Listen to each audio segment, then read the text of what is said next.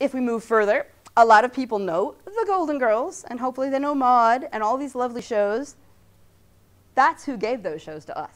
Susan Harris is my favorite TV writer.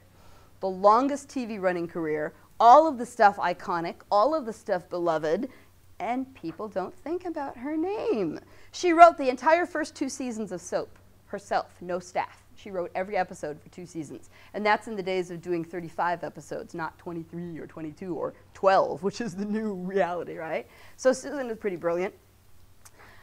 Linda Bloodworth-Thomason created Designing Women, which I also think is quite a brilliant show, and she wrote the first whole season of that herself. She'd won an Emmy nomination for her first freelance episode, which was an episode of MASH. And it was her and a partner, and they were the first people to go into the MASH writing offices. They were 2 women, and they said, what happens to Hot Lips on the nights when Frank's not around? Because she was an officer, which means she couldn't fraternize with all the women nurses because they were not officers.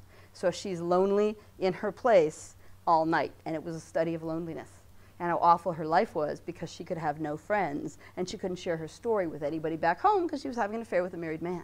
So they focused on that, and they got an Emmy nomination for looking at the honest emotions of that previously comedic character. They gave her the fullness that made her become a lead on that show.